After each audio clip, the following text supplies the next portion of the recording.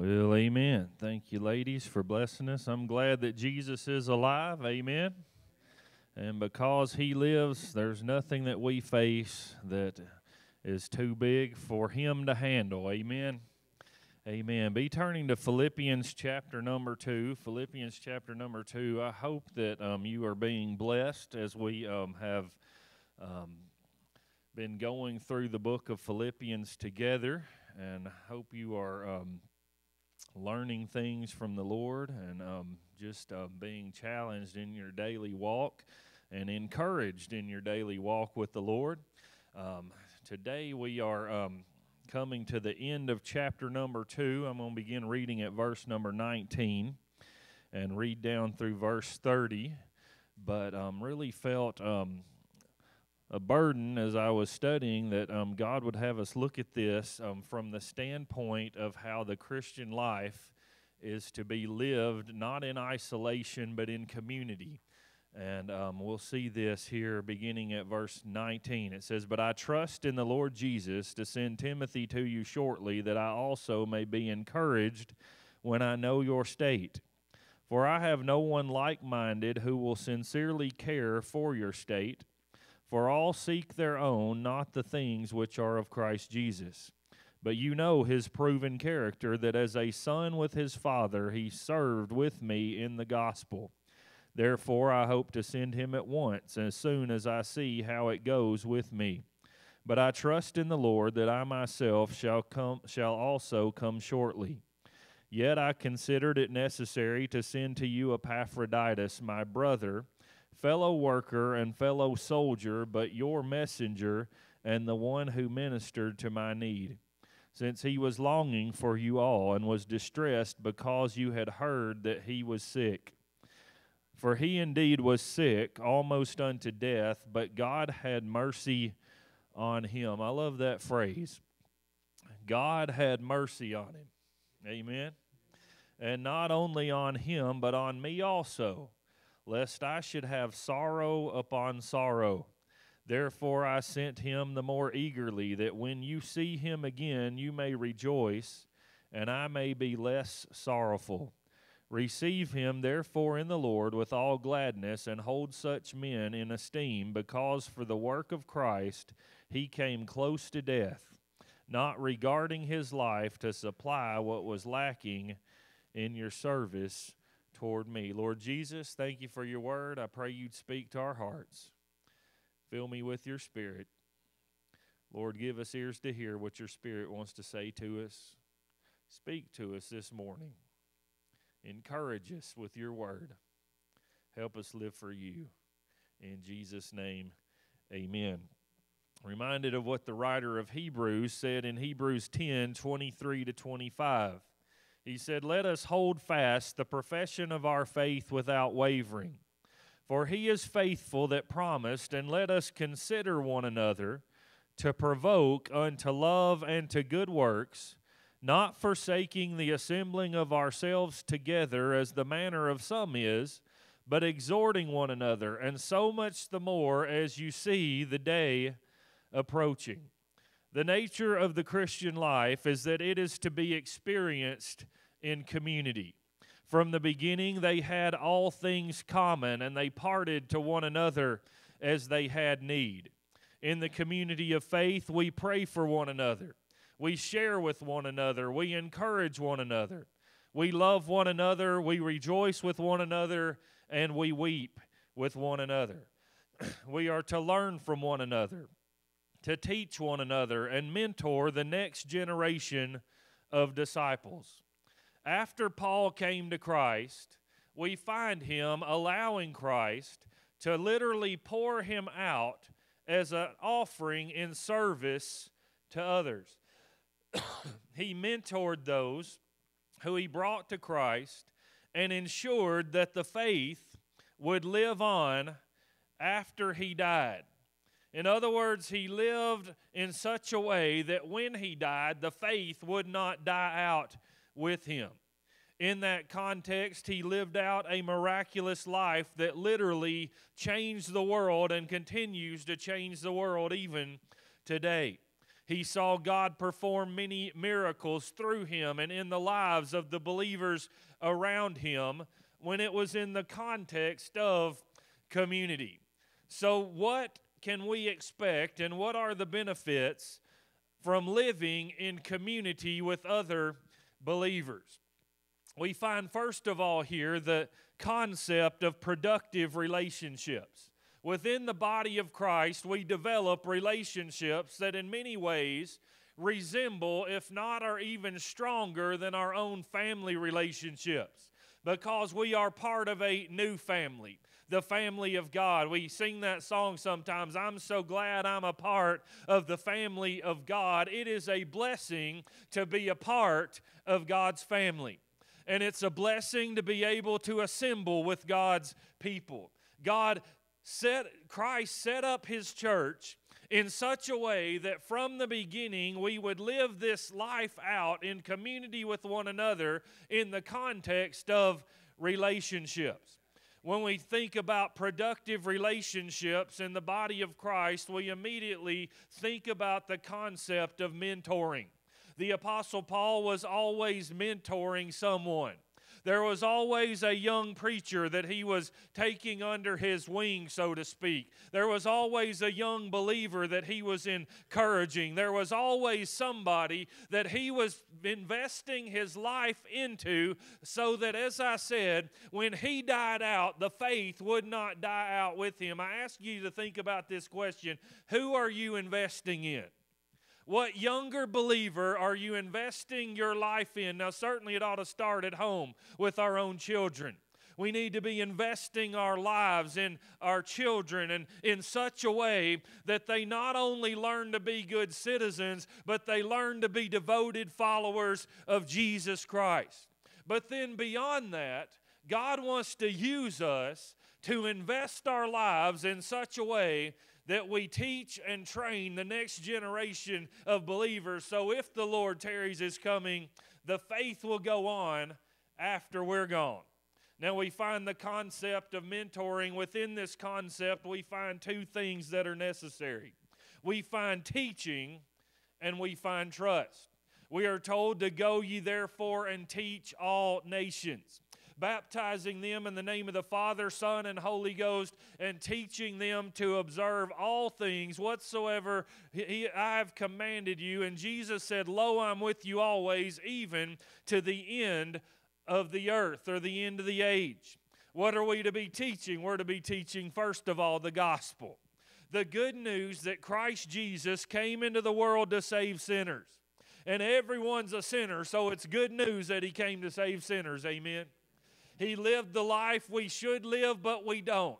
Died a death we should die, but we don't have to. And in doing so, He purchased for us the free gift of salvation, purchased for us our inheritance in glory, and now He can change and save them to the uttermost who will believe. We start there, teaching the gospel, and we ought to start from a young age. Teaching the next generation that yes, there's a God, and yes, He loved the world. Yes, we sinned against Him, but God loved us so much, He sent His only Son to die in our place on the cross. And if anyone will believe in Him, His death, burial, and resurrection, they too can be saved. And they're never too young to start teaching. And that concept of the gospel, that Christ Jesus came to save. But then beyond that, once they are saved, we are to teach them to observe all the commands of Jesus. Certainly the commands of Scripture that we are to live out in our daily lives. The commands of the New Testament to love one another, to love our brothers, and to love the Lord our God with all our heart, soul, mind, and strength. To esteem others as better than ourselves. But then also, in addition to that, to teach them to hear the voice of God and to know God's will for their life and then to fulfill it. We teach them in word, but we also teach them in application. And then we teach them in understanding God's call on their lives. There is no one who is a follower of Jesus who is not part of the called. You are called for a purpose. Everyone in this room has a high calling of God on your life. And we'll find out when we get to chapter 3 that Paul said the one thing he does, he forgets those things which are behind, he reaches forth to what is ahead, and he presses towards the mark of the prize of the high calling of God in Christ Jesus.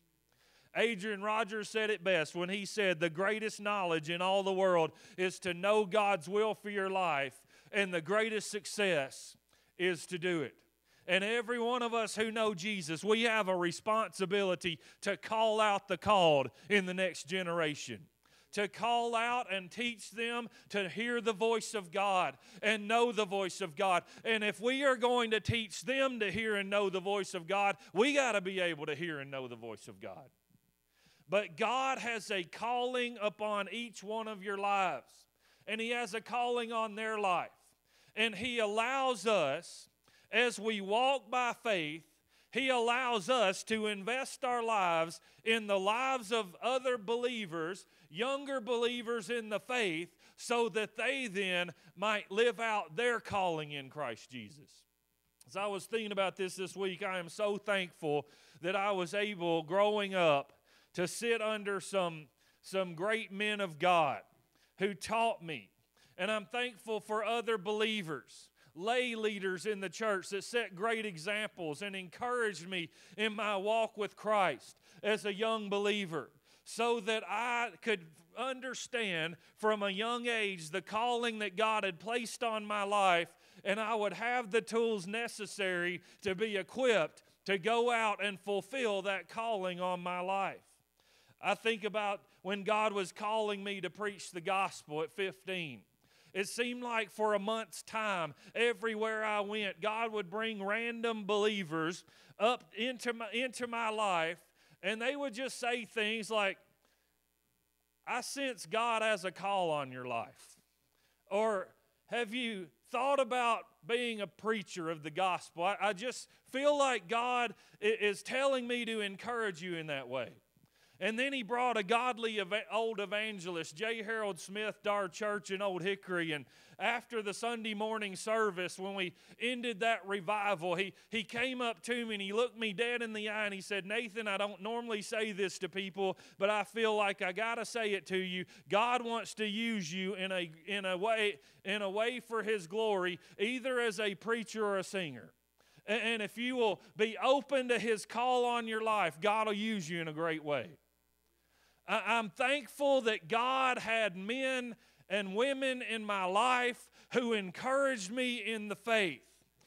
And Timothy could also say that. I'm glad that God sent Paul to my hometown when I was young, and he invested his life in me, and I was able to go on and fulfill God's calling on my life because he brought Paul into my life.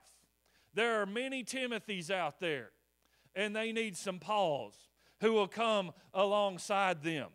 There has to be teaching to help them understand God's call on their life. But then there has to be trust. There has to be trust in the teacher by the student. If you're going to learn, we got to trust one another. And we've got to be open and teachable when God brings someone into our life who's trying to invest in our life. We have to have a teachable spirit to be able to receive from them and then grow from the teaching they're giving to us. But then also there has to be a trust in the student by the teacher.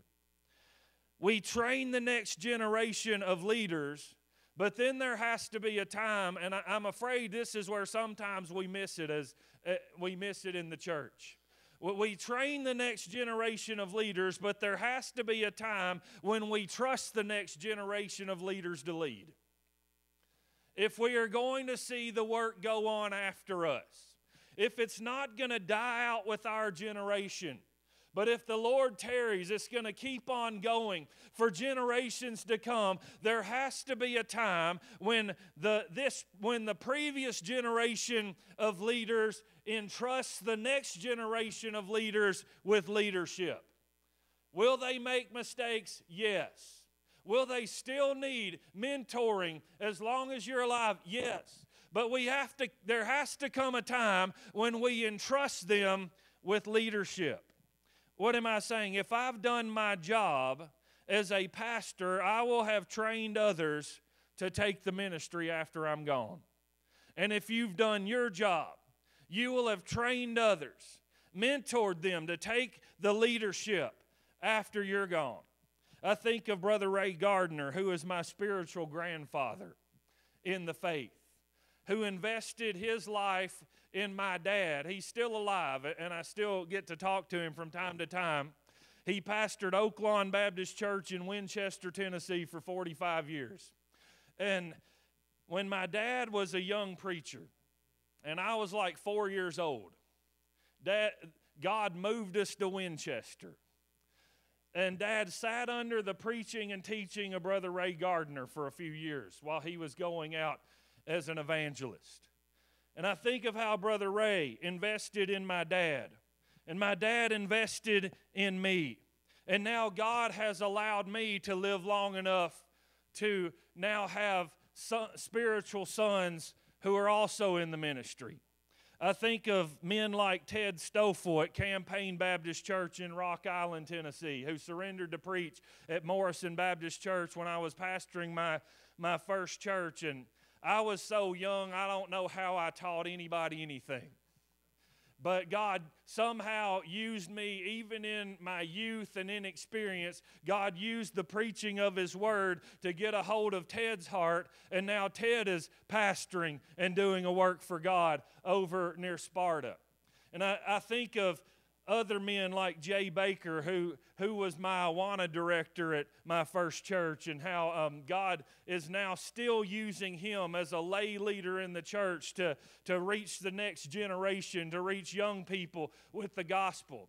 Back in the summer when I preached over in Smithville at the Bible conference, Jay came up to me. He was in the service, and he came up to me. He said, "I just want to thank you." He said, "I'm still serving Jesus, and I'm over there at Campaign helping Ted." And that blessed my heart to think that, hey, because I'm a nobody, but God uses nobodies to make a difference in somebody. And then He'll use them to make a difference in somebody else. And we will not know until we get to glory the impact that our lives have made, because it just keeps on going on. It's like a snowball effect. It starts small, but it keeps on going generation to generation as we're faithful to invest in the lives of other people. Think of Cody Tidwell, who's the youth pastor at Compassion Church over in McEwen. Having over 50 teenagers show up to their youth service on Wednesday nights in McEwen, Tennessee, of all places.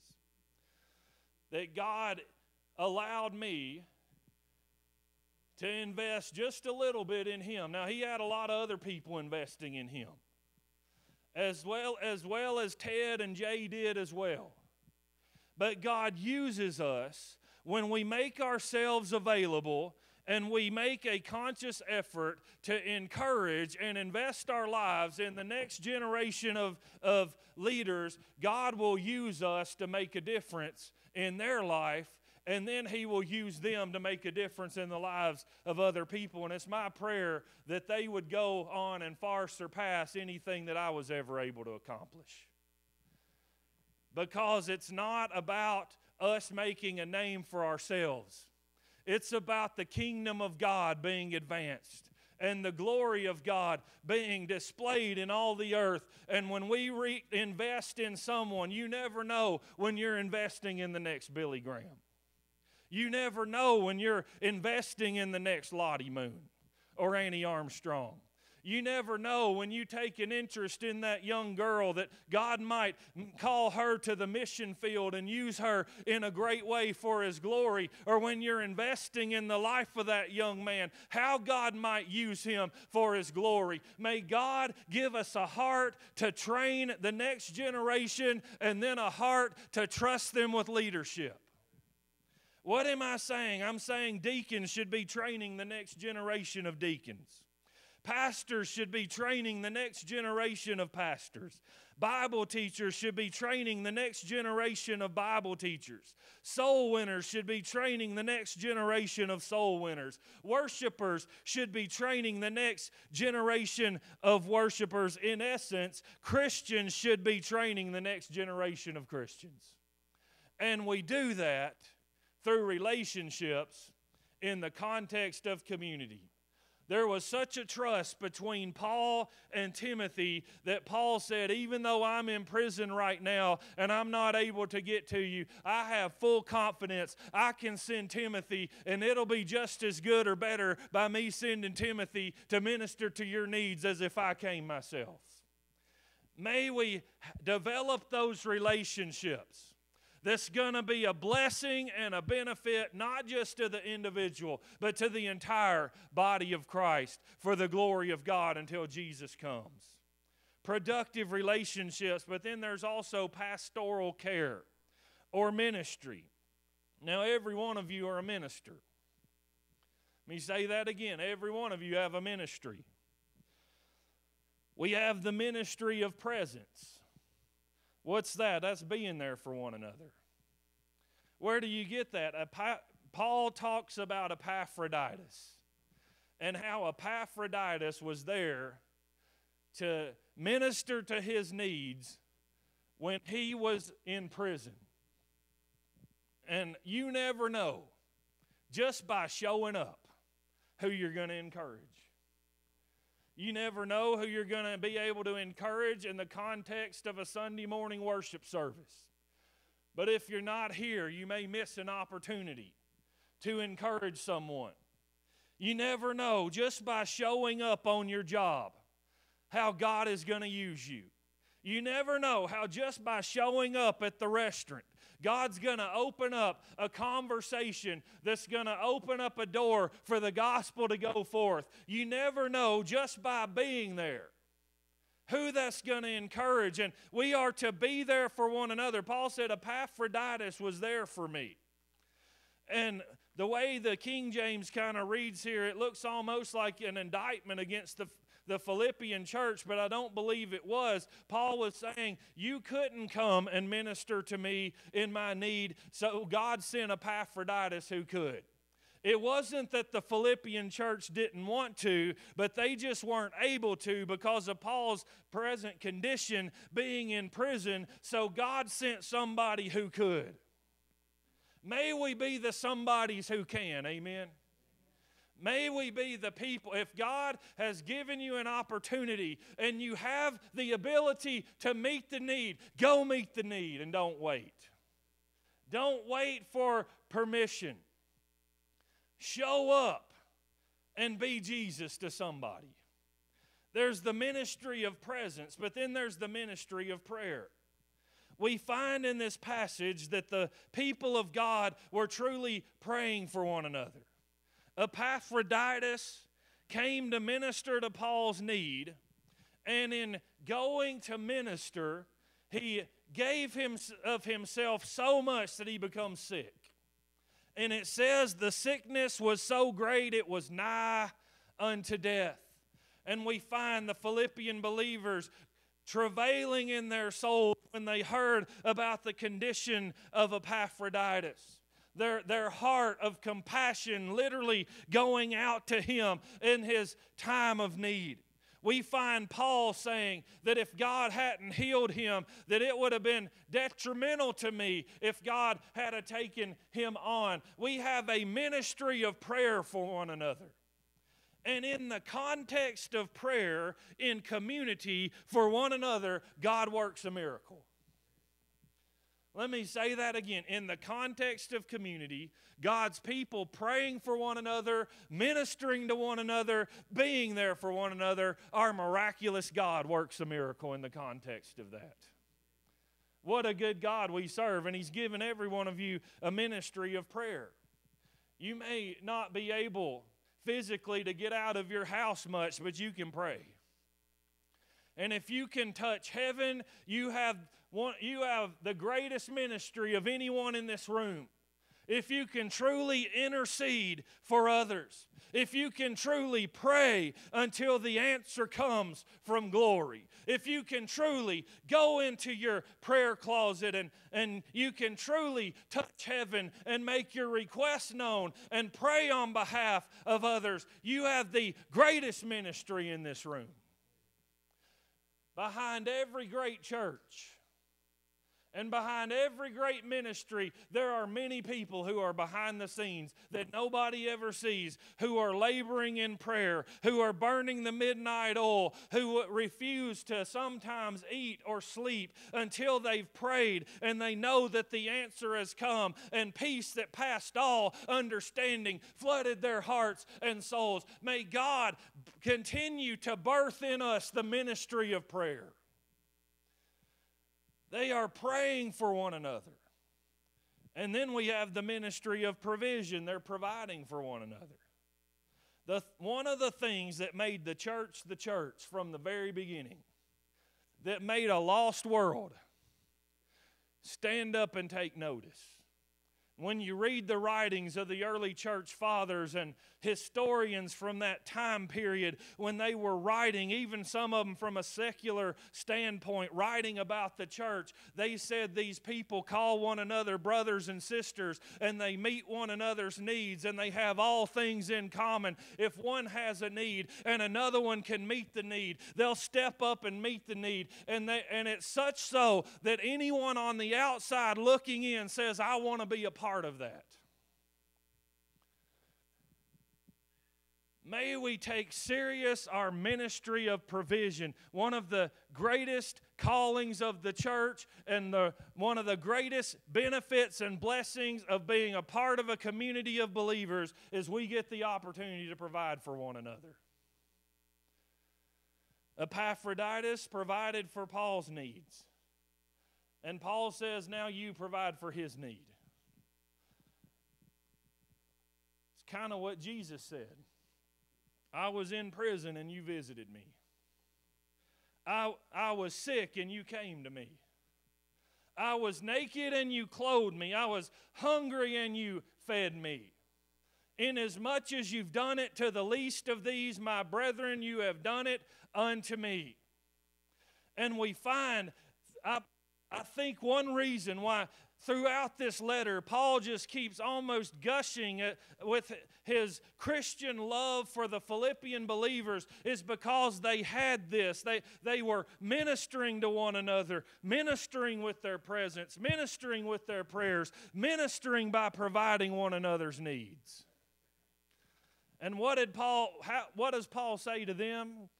Chapter 4, we hadn't gotten there yet, but if you read on ahead, he says, my God will supply all your needs according to his riches in glory. You can't outgive God. If you see a brother or sister in need and you meet that need, God will give it back to you. How do you know that? I've seen him do it time and time again. I don't know how he takes 90% and makes it go as far or further than 100%. I just know he does. And I'm not going to ask any questions. I've found in my life that you can't outgive God when you're giving from a cheerful heart, because God loves a cheerful giver. And when we love God and we love our brothers and sisters in Christ and we have the ability to meet a need and we meet that need for the glory of God, that I'm going to have a need down the line and I'm just storing up credit. So when I have a need down the line, God's going to meet that need. The ministry of provision, providing for the needs of one another. I'm afraid with all the stuff that's happened, COVID, political divisions, everything that's happening in America, we're losing the sense of community in the church. No matter how bad it is, it's not even worthy to compare to how bad it was in the first century. But they met together. They had all things in common. They knew they were all part of the same family, with God as their Father. that their inheritance was in glory because they had the most important thing in common, and that was a relationship with Jesus Christ. And so in community, they provided for one another. I'm glad that Christ transcends all earthly divisions. And in Him, the middle wall of partition has been broken down. And we can all enter into the Holy of Holies. We become part of a new family. You may not have much relationship with your earthly family, but God can give you a greater family than even them. One thing that has challenged me over the years when I've gone on mission trips to third world countries where they are in abject poverty is I look among the believers and I see joy and I see community, taking care of one another, just as God has commanded them to do. And may we do the same. We've all been given ministry that we can do. And then the third thing, not only do we have productive relationships where we're mentoring the next generation, and pastoral care where we're all ministering to one another, but we have powerful moments together, don't we? I mean, powerful moments where Jesus said, if 2 or 3 are gathered together in my name, I'm going to be there in the midst of them. So I am fully confident that Jesus is here this morning. I had a guy when I went up to Asbury, I don't know if he was a critic or what he was, but when I come out of the auditorium, he stopped me and he said, I want to ask you a question.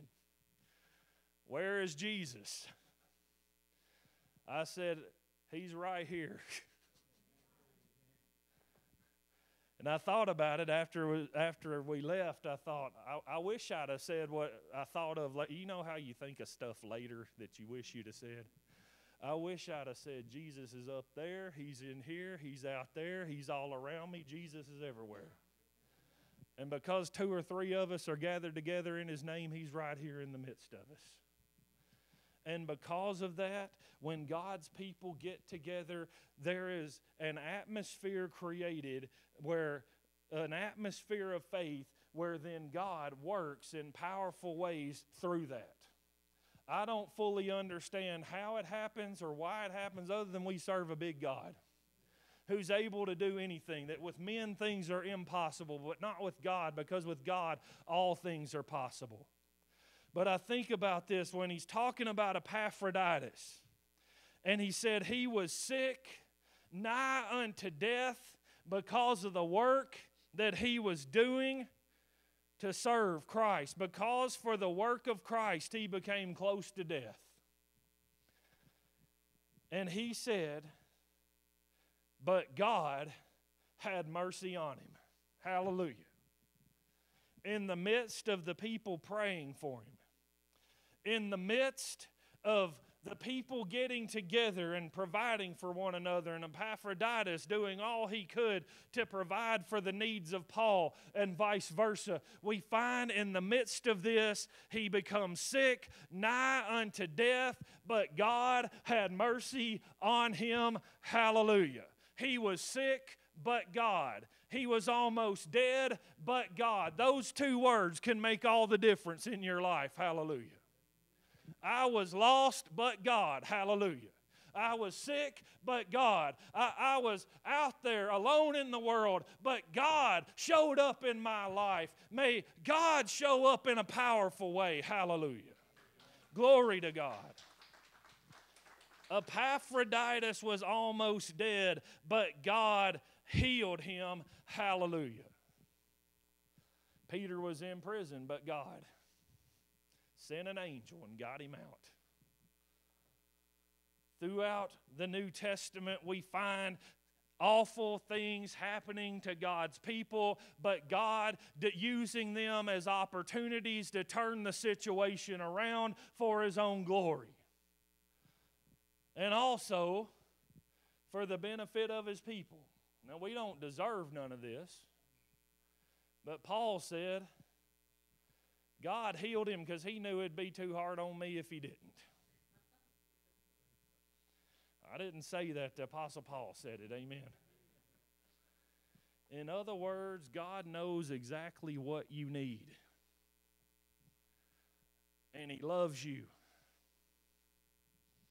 He loves you with unconditional love, perfect love. He knows exactly what you need and when you need it. And sometimes He knows that for His own glory and for your benefit, it's going to do more good to reach down and heal you. And then other times, He just says, my grace is sufficient for you. For my strength will be made perfect in your weakness. But whether by life or by death, God is moving in our lives. He's working. He's doing miracles that we can't even see. He's using our lives to touch other people's lives that we won't know till we get to glory. The full extent of the reward that has been laid up in heaven so that we can put back at the feet of Jesus. But we have the opportunity for powerful moments in the community of faith. God healed him because of prayer. God healed him because of Paul. God knew it'd be too much on me if He didn't heal Epaphroditus. God healed him because of the Philippians. And ultimately, God healed him because his work wasn't finished. God still had something for Epaphroditus to do, and He's got something for you to do.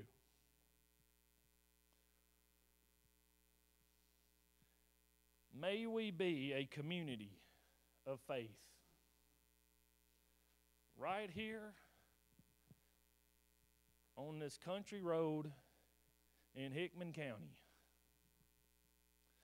May we be a powerful community of faith where we love one another, where we provide for one another, where we focus on the one person, Jesus, that we have in common more so than anything that we would have different from one another. May we meet one another's needs. May we minister to one another in love and in faith. May we pray for one another, expecting God to move. And see God do such a work that the community takes notice.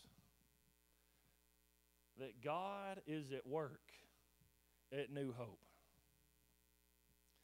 Giving new hope to Bon Aqua and the world. Amen. In the context of community, we too have potential for productive relationships. Who are you investing in? Who do you have on your heart right now that God's saying you need to start investing in him, you need to start investing in her? Because I got work for them to do. To call out the powerful calling that Christ Jesus has placed on their life. Who is it that you need to minister to? That God's putting on your heart right now? Or ministry you need to participate in? Who is it who needs a powerful moment and a miracle that you need to start praying for? Praying in earnest, praying in fervor, praying in faith. Who needs a miracle? We all need each other, amen. You know, Jesus knew this so much. He told his disciples, it's for your benefit I'm going away. Because he said, I'm going to send you a comforter or a helper, the Holy Spirit.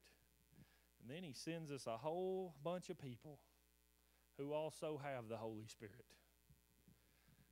to become our family, to encourage us when we're down, to give us strength to keep going. May we be that kind of place that brings glory to God. Amen. Let's bow right now. Begin to